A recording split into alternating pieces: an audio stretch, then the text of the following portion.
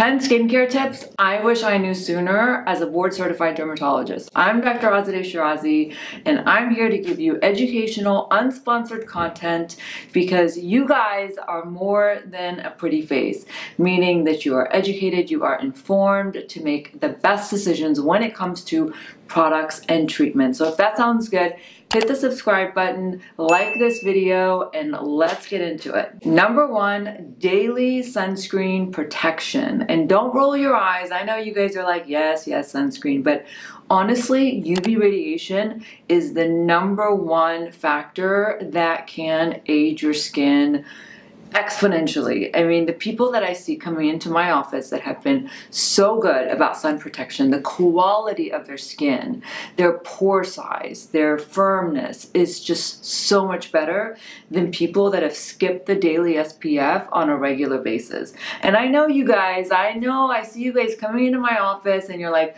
you know, I didn't want to wear it. I don't wear it all the time because I'm not outside. I work indoors. Well, guess what? You got in the car, you drove here, and you are sitting here with no sunscreen on, which means that you accumulated some UV damage on the way to my office. Just take a look at this picture. Look at this driver. One side was protected by the inside of the car. The other side faced the window and had the UV, particularly UVA rays. They are the aging rays, and guess what? They penetrate deeper into the skin than UVB, which are shorter.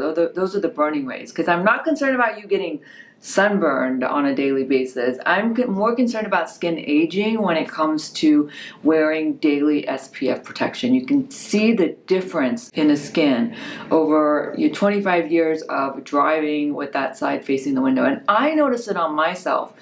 Back when I wasn't wearing sunscreen on a daily basis, I would only wear it if I was going to be outside, but I regret that and I wish I would have worn it just commuting to and from work because I feel like my left side sags more than my right side, and I honestly think it's from driving. So get yourself a broad spectrum SPF 30 or higher and put it on before you leave your bathroom, rain or shine. Doesn't matter if you're going to be on the couch the whole day inside your house, put it on because you may go outside. You probably have windows, and just visible light that's on us from screens, from computers, they can also cause some aging. Number two, don't forget the neck and chest. We are so good about our faces. We wear hats, we wear sunscreen here, we put all our products on our faces, but then we neglect the neck and chest. We don't even think about it. I mean, I forget about it. But the neck and chest skin is actually thinner and much more fragile. It's more likely to get damaged from the sun, and just where it's located, it's more likely to get sun exposure. So ladies, if you're just going for a jog, invest in some high neck, high shirt tops, because the best way to protect the skin is to actually cover it. You can't cover your face, but you can certainly cover the neck and chest. And make sure you put sunscreen there. But you know what? Even with sunscreen, you still get UV rays.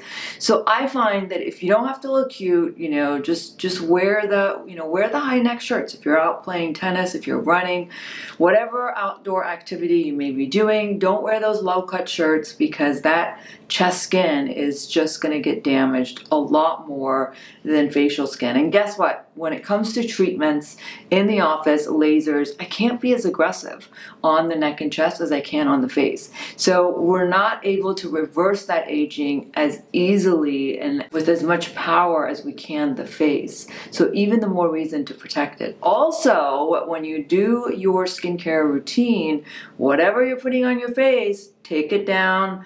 The neck, the chest, I even say your earlobes, back of the hands. You can put whatever you're putting on your face, just take it down a notch. Now, you have to be careful because, like I said, the neck and chest skin is thinner. So if you're using powerful actives like Retinoids or exfoliating acids, they can cause more irritation when they go on the neck and chest because it's just more delicate skin. It's thinner skin.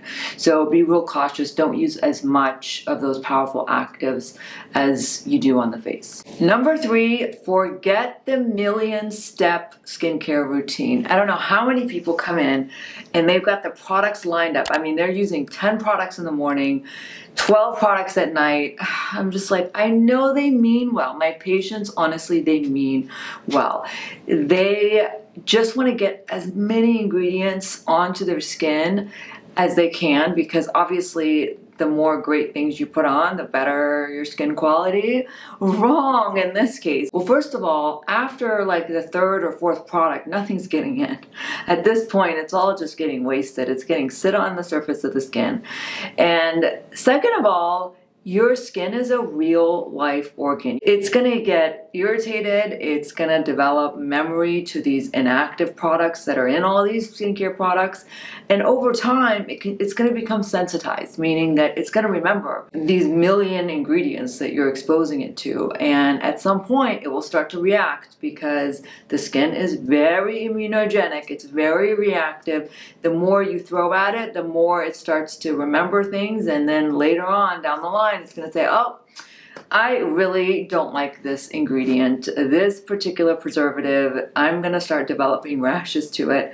So you don't want that. What you want is a very comprehensive skincare routine, meaning you're going to use products that have multiple ingredients in one product. For example, I can only talk about my own brand, but Illuma C, for example, has vitamin C, it has hyaluronic acid, it has ferulic acid, it's got vitamin E.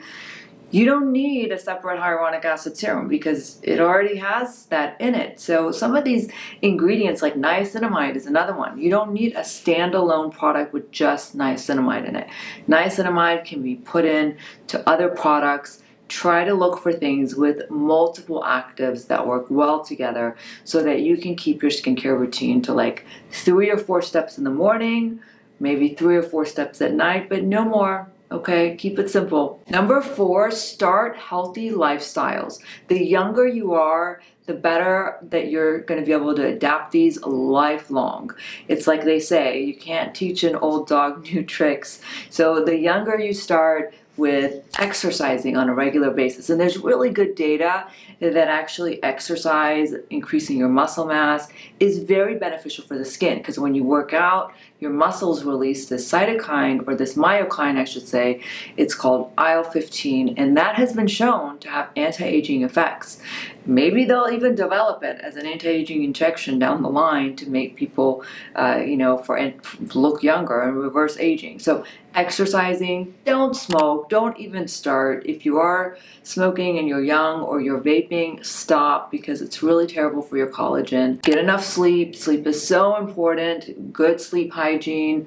If you can, sleep on your back. I'm a stomach sleeper, and I really wish that I started sleeping on my back way, way long ago. So just try to make healthy decisions. Don't drink too much alcohol. Don't consume a lot of sugar, because your body gets used to however way you treat it, right? So I, for example, have worked out my entire life. And so it's just become a way of life for me. I've never really indulged in sugar, processed sugar, not like fruits and, honey and things like that. But try to, limit that sugar intake. These are all things that damage your collagen long term. So it's the accumulation of these things over many, many years. And then all of a sudden you'll wake up and you'll be like, oh, all these changes in the skin from those lifestyle habits. Number 5, be gentle with your skin. I see all these people, they're like gua shaing their face, trying to get that lymphatic drainage going, using all sorts of tools, rubbing it all over their face. Well, let me tell you, friction and rubbing can worsen acne. If you're prone to red blotches, broken capillaries, it can cause those red blotches to become worse. It can get your skin to form broken capillaries, and just, that pulling and stretching of the skin can damage your skin cells, and especially like around the eyelids. I see people removing their eye makeup and they're just, just harshly just like wiping it, off, and just, hey, take it easy, relax. It's gentle. We want to be gentle with the skin. Remember, it's an organ and it has feelings. You don't want to be too aggressive with it. I'm not a huge fan of like the scrubs. I feel like the particles can over time, cause a little bit of damage to the skin. So removing your makeup, just be really gentle with the skin. Exfoliate, but make sure you're doing it right. A lot of people think oh, exfoliation is so good for my skin. I'm going to exfoliate every day. And then they end up in my office. They've completely blown off their skin barrier, completely disrupted it, thrown their microbiome all over the place. So you want to exfoliate, but you don't need to exfoliate with a strong active every single day, especially if you're using things like Retin-A already that's doing some cellular renewal for you. As you get older, I mean, unless you have acne, you really need to exfoliate maybe once, twice a week. You don't need to exfoliate all the time. So be cautious of how often you are, trying to remove those dead skin layers. Exfoliation is wonderful for the skin. Particularly, I find chemical exfoliation much better than physical. Physical exfoliation, you get results quickly right away, right after you use your scrub, but chemical exfoliation can take a little bit longer to show results, but the benefit is glycolic acid, those chemical exfoliants actually send signals down to your dermis to rev up collagen production. You're doing more than just removing dead skin cells and brightening your skin. You're also boosting collagen. Now, if you have acne, some people can get by with using salicylic acid twice a day, every day, and it also depends on the formulation of your exfoliant. I personally use clarify pads and I use them twice a week, or I'll use an exfoliating cleanser like 3 times a week, but that's about as much exfoliation as my 46-year-old skin needs. Number 7, it's never too early or never too late to start on retinoids.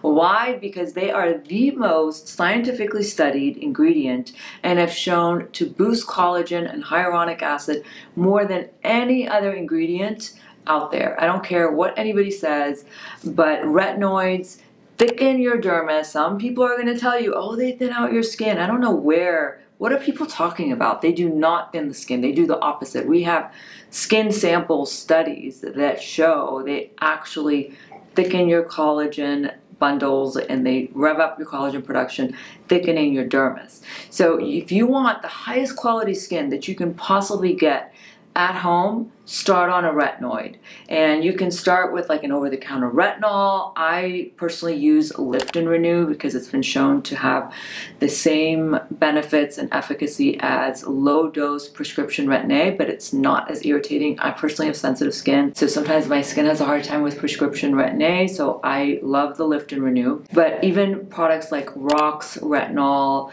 Avene has a retinol aldehyde, which is one step behind prescription Retin-A.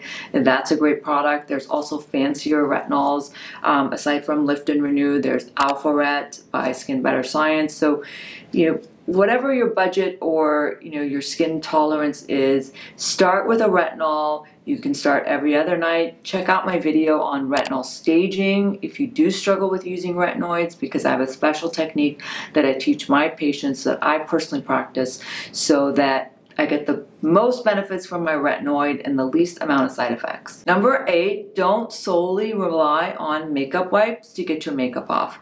And I know I've been there, and I'll do it sometimes. I'll put the makeup wipes right next to my bed. It's a late night, get home, you're tired. The last thing you want to do is splash water on your face and cleanse it with a regular cleanser. I've been there, done that. But avoid using makeup wipes on a regular basis as your makeup removal technique, because first of all, they don't do a good job of removing the makeup. Second of all, that residue that you leave on the skin, again, those are actives that potentially down the line, your skin can start to become sensitized and can start to react. I see a lot of rashes from chronic makeup wipe user people because you're not really rinsing it off, you're just wiping it off and that's it. You can use the makeup wipes, but make sure you also cleanse with a cleanser after and you get the residue of the makeup wipe off. And because they're not good cleansers, you don't want that makeup and sunscreen and debris to start getting compacted into your pores, stretching out your pores, damaging your skin.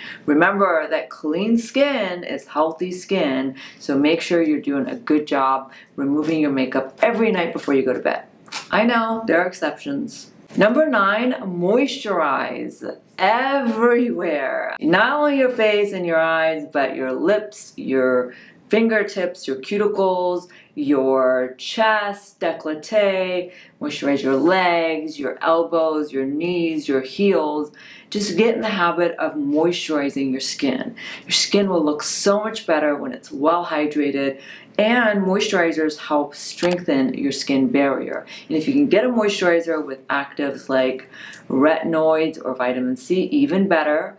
You can also use products that are designed for rough, bumpy skin with a moisturizer, like things like urea or salicylic acid. They can help with razor bumps, they can help with texture. But moisturizing is so important for the skin. I tell people to do it right after the shower when your skin is damp. That's the best time to seal in hydration and strengthen that skin barrier. And number 10, eat the rainbow. Make sure you're getting your greens in, because having a healthy diet full of antioxidants, essential vitamins, and nutrients is so important for the skin. And I find that I kind of learned this a little bit too late. I wish I would have started this when I was, in my 20s or 30s, but I actually didn't start eating as healthy as when I got in my 40s. But really, you want to make sure you're getting your nutrients from real food, real vegetables, real fruits, and not just popping supplements. I mean, we have become so dependent on supplements and just, capsules of vitamins, but it's so much better to get the real thing if you can. Force yourself to try to get 3 to 5 servings in every day. If you have to make a smoothie, if you have to juice it, whatever it might be, but make sure you eat the rainbow, you eat a high variety of foods that are rich in antioxidants and nutrients. It's so important for the skin. I have an entire podcast episode on skin and nutrition, so you can check it out. Alright guys, thanks for tuning in. Remember, you are more than just a pretty face. You are informed, you are educated to make the best decisions for your skin's health, because remember, healthy skin is the best skin you're going to get. And we want to focus on more than just being beautiful and pretty. We want to be healthy, and we want to shoot for longevity. Thanks guys for tuning in. If you found this video helpful, share this with a friend, because sharing is caring. Until next time, bye guys.